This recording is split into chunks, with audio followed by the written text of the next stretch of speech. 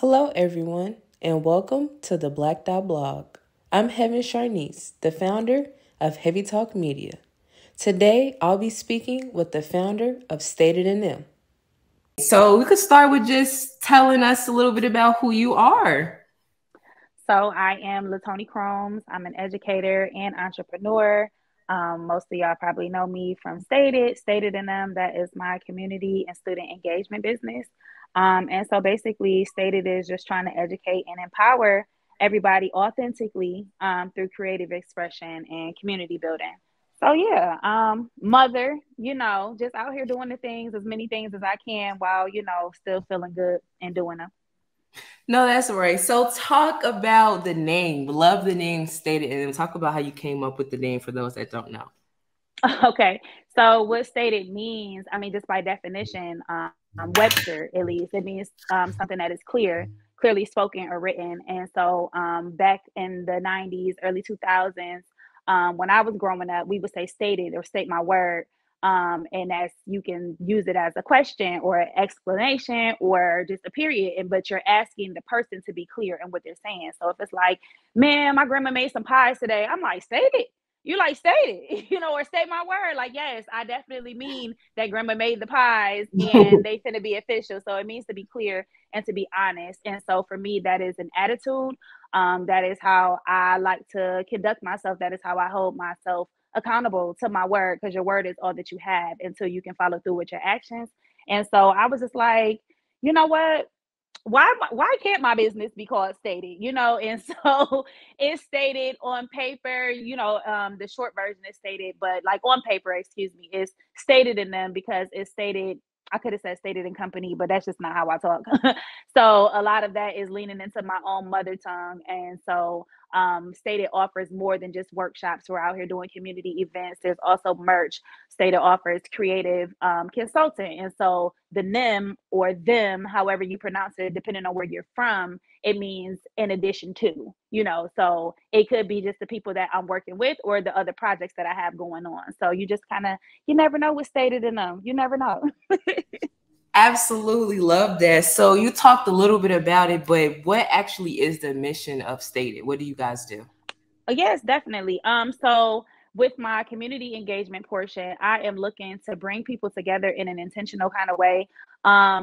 Meaning like I'm out here in this world, and so I want to create events that I feel like, will bring everybody together, well, as many people together as possible that aren't necessarily the norm. So you won't see stated really, you won't see us hosting a party unless it's something is there, unless there's a bigger mission behind the party. But so far, as far as community events, we've done like yoga for the neo soul. Because when is the last time you went to yoga with neo soul music and a yogi who also does poetry? Like, tell me when. We've also done a ladies' night. This vigorous, how do we call it? I'm so sorry. A vigorous, intense pregame. So it was like just to warm up before we go out to the club, if that's what you choose to do. But it was more so about bringing ladies together without the distractions and other like outside noise of going out, giving us a safe space to be. But really, it was more about health and wellness. So we weren't having like champagne and all that other stuff. Yeah, we was popping bottles, but it was held at a Glow Nutrition, which is a nutrition bar, and they had like healthy drinks and stuff. So we're trying to do everything with a twist when it comes to community events. And then as far as student engagement, State's biggest mission is is to get young folks to lean into their literacies. Now, literacy by definition means to read and write, but then there's another definition that means to know what you know, essentially. And so everybody knows something, which means everybody has something to contribute. And so I'm looking to empower the youth, get them to leaning into their literacies, like I said, and to also have them tap into their interpersonal communication skills, because this generation, this is a tech driven generation. And I feel like there's nothing wrong with that to an extent. However, there are some essential things that I think that they can benefit from, as far as like relationship building and just self-talk, how they talk to themselves. So I'm trying to get them to just take a step back, or even just expose them to something new, because some of them just don't have that at all. Love it, love all of that. So you talk quite a bit about a lot of the projects that you guys have done, and in my research, I've seen some of them. I really like the ones that you did. I think in regards to homecoming with the students and just making sure that they were staying safe during homecoming. So can you talk a little bit about that one that you did? That's my favorite. Yeah, of course. I mean, Aggie Pride. So my students, Aggie Pride. right. And so I guess because I'm an educator, I believe that, it is my role to present information to them in the best way that I feel like they will soak it up. But then I have to take a step back and see what they can do with the information. And so my stated scholars, these are students who I've been mentoring and having workshops with. So we've been doing different activities, and they've been taking notes on how to be good presenters, and what it takes to just captivate an audience, and what it takes to like present a topic that you are passionate about. And so I asked them, like, so what y'all want to do? Like, it's time for you to teach somebody else, because each one teach one, so we're all taught. And so they were like, I think we should talk to the new incoming freshmen about GHO. And for those of y'all who don't know, GHO stands for the greatest homecoming on earth. And there is only one, and that is the one that belongs to North Carolina A&T State University. Okay. But so they got, I think we had over 50. I want to say it was over 50. I can't even remember the numbers off the top of my head, but it was a pretty full house.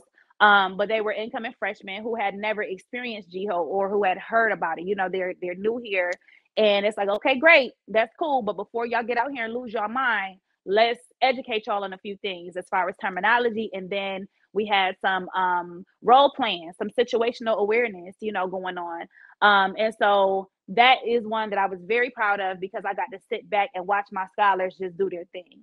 So it was student led, because I feel like I could get up there and talk to them all the time and be like, listen, y'all, don't do this, try to do this, all of that. But, I'm very much so aware of audience awareness and, all of that. So it's like, girl, okay, Miss Cromes, of course you're going to tell us that. Okay, well, let me get somebody who, is more so around your age, who knows some stuff, who's experienced some stuff as well. So that's what GHO, the survival kit was about. But yeah, and it was really good, and the students have been asking for that again, so we'll probably run it back. I absolutely love that. That's something that you definitely should run back, and heavy on that Aggie Pride. So you talked about Aggie Pride every day, all day. So you talked about your stated scholar. So talk a little bit more about that, and how can someone potentially become a stated scholar? Yes, so stated scholars. So initially, because I am in the process of rebranding certain things, but stated scholars initially was me handpicking students that I feel like have that oomph about them, like they have that stated attitude. That everything that they're about is clear and honest. But it was supposed to be about promoting literacy, and again, doing those workshops and things like that. And then the interest started growing. And I'm happy about that, but it, it just kind of took off faster than I anticipated. And so that is why I am working on the process and the system of getting more people to be status scholars, because initially I felt like, well, anybody could be a status scholar as long as you are in a position to want to learn more. So, HeavieTalk status scholar, whoever is really has that attitude and that sense of learning about them, cool. But then I'm just like, no, I think that yes, you are a status scholar. However, to be an official one, that there's a couple things that we need you to do over here. So, that means going through our, I guess, like due process or whatever. But, there's somewhat of an application process. And then also, we've got to see what you can do, So it's one thing to claim being a status scholar, but we got to make sure that you can walk it like you talk it, and that you talk it like you walk it. You know what I'm saying? So we are in the process of changing how we get people to become official status scholars, because eventually I do want it to be something that is available for younger youth, for high schoolers, and for college students. Our first, I guess you could say, beta group was collegiate, and that is so great. I would like to keep that going. But again, y'all just kind of stay tuned for that, because I got some heat that I'm going back out once we rebrand it. But pretty much the first group of status scholars were they were second semester. What am I talking about? Second semester freshmen, first year sophomores, first semester sophomores, collegiate. Okay, I've seen a lot. I actually love the State of Scholars. I would see the different photo shoots that you guys would do, and they would always participate whenever you had some events. And I always really Yeah, liked when you guys did when Stated did the book drives or the donations. So can you talk a definitely. little bit about that? Right. Because it's one thing to learn, but again, you gotta do something with that learning. And so a big part for Stated is literacy in all realms. And so I like service projects. I feel like, what is one thing that's standing out for you and what can we do with it? And so for that particular time, I had a Stated scholar. And she's actually on a pre-med track. And I just asked her, she wanted to be a Stated scholar. So I was like, okay, let me give you some homework. You research Stated and tell me where you see yourself. And she came back and she was like, listen, I see myself in the service aspect of Stated. And I said, okay, great. So how can you make your mark out here? How can you state your words, state your actions out here in the world? And she was just like, um, I mean, infuse that with what you have going on. You want to be a doctor. And so she was just like thinking about it. She was like, well, maybe we could do something with pediatrics. And I was like, okay, something like what? And she just was thinking. And between the two of us, we came up with a book drive. And so we narrowed it down a little bit more, which was okay, we don't want to just get books for pediatric patients. We want specific books. We want books that look like that have characters and that are written by authors that look like us and also some of the population that she would be serving because she wants to be a pediatrician in the inner city. Okay, awesome. So we had the book drive. We set a goal. That was our March manifestation, where instead of March Madness, because Madness is crazy, girl, and it's ain't nothing crazy about Stated. Okay, we're very intentional. So March manifestation was to raise over 200 books that were written by Black and Indigenous, authors. Girl, books came in from everywhere, from California, from Wow. Texas, from New York. I mean, the books were coming.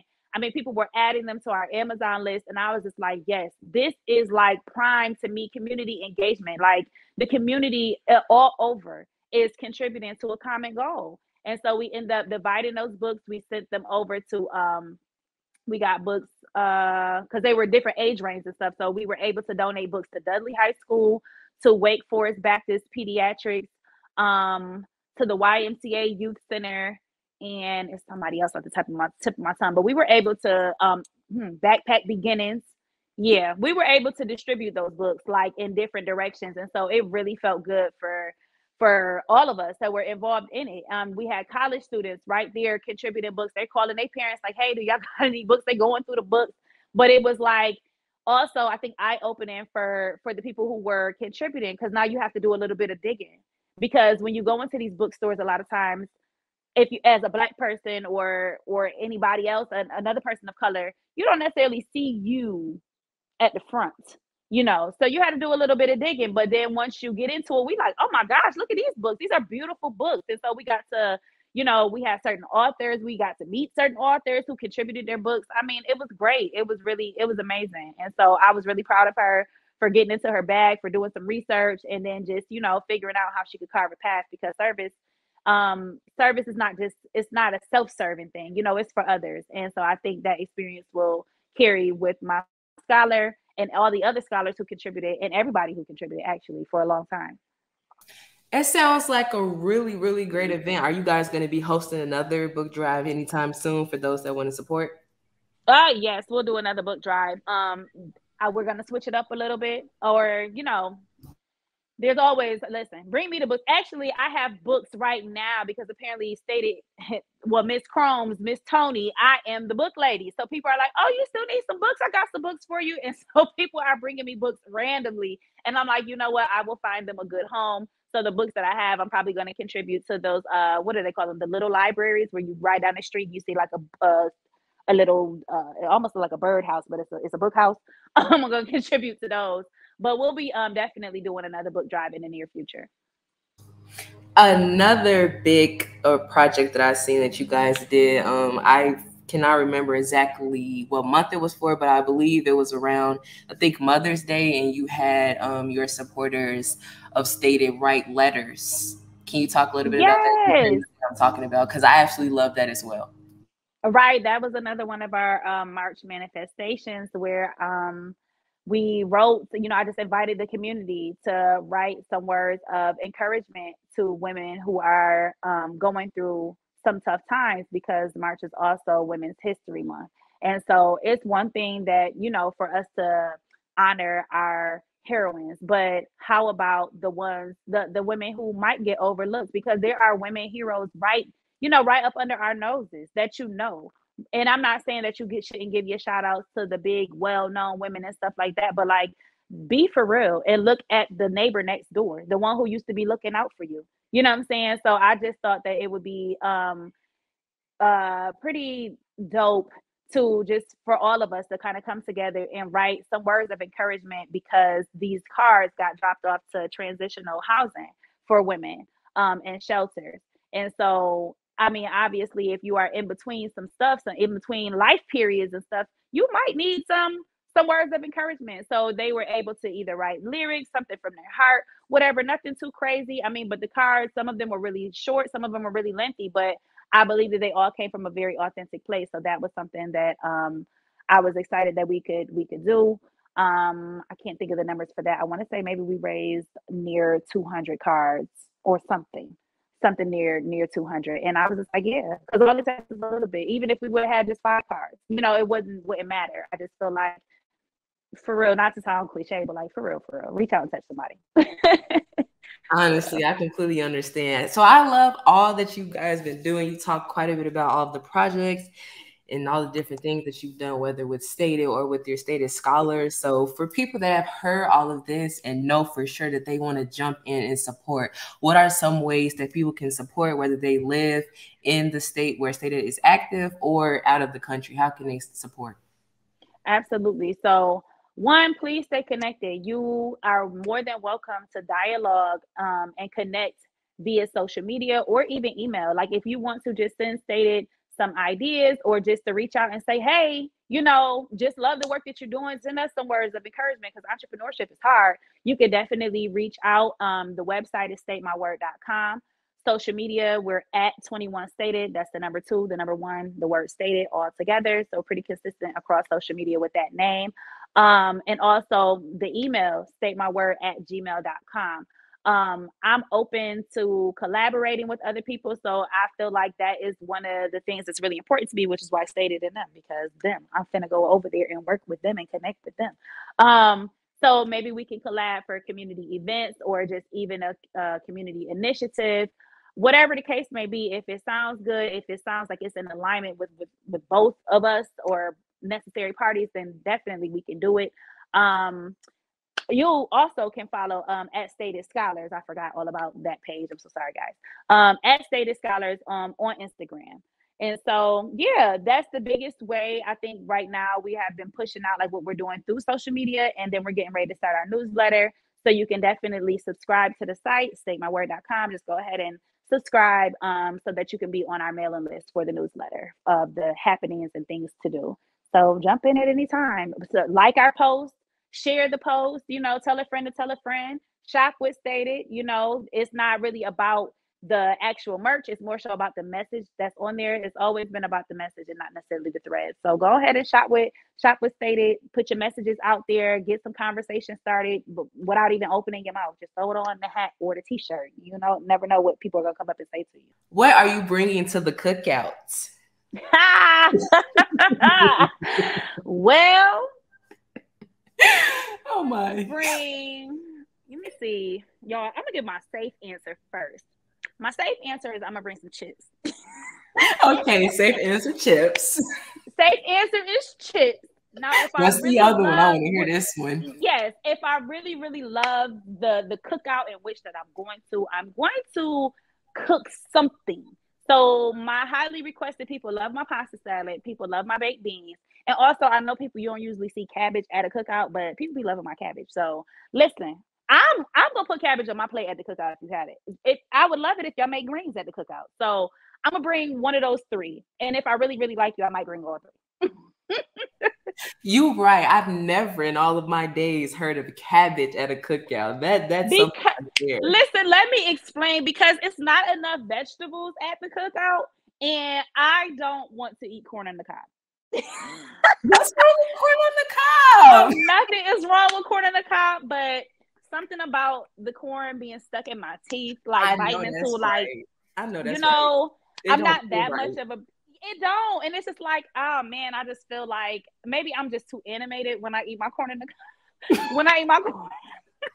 And when I eat my corn on the cob, I just feel like a cartoon character. So I feel like, listen, bring me some single kernels if you must. I'll eat them with a spoon, or just let me have my cabbage and I will eat it with a fork, and it just won't be a problem. It just won't be a problem. But yeah, that's probably what I'm gonna bring to the cookout.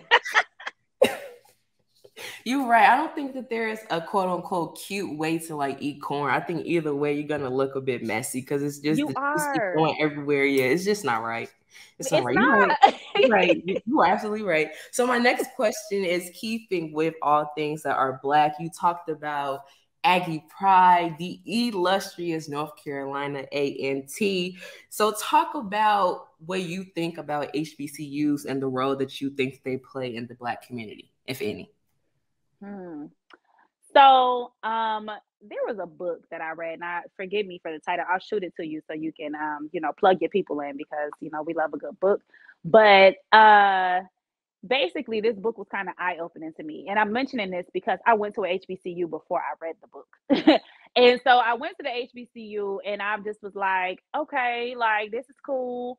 I was under the influence of other Aggies, so of course I got pushed in that direction, but I'm not complaining. I'm not complaining at all. But this book was eye-opening to me because it was like the standard.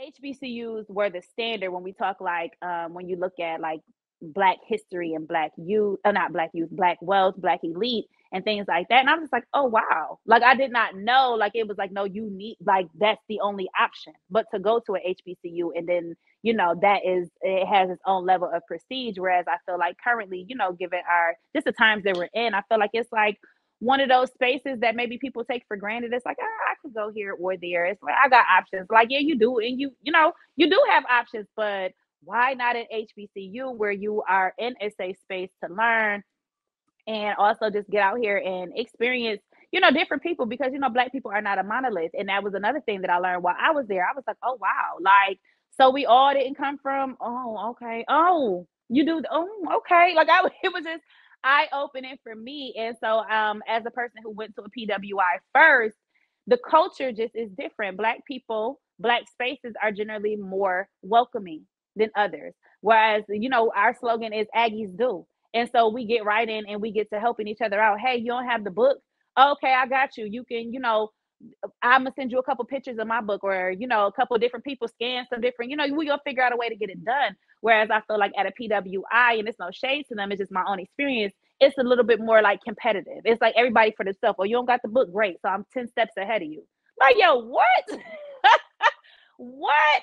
But HBCUs, at least in my humble opinion, and again my experience at A&T, it was not like that. Like my professors, I was able to put some of my professors down as emergency contacts for my son. Like building community at an HBCU is just a lot different, and I feel like we need that.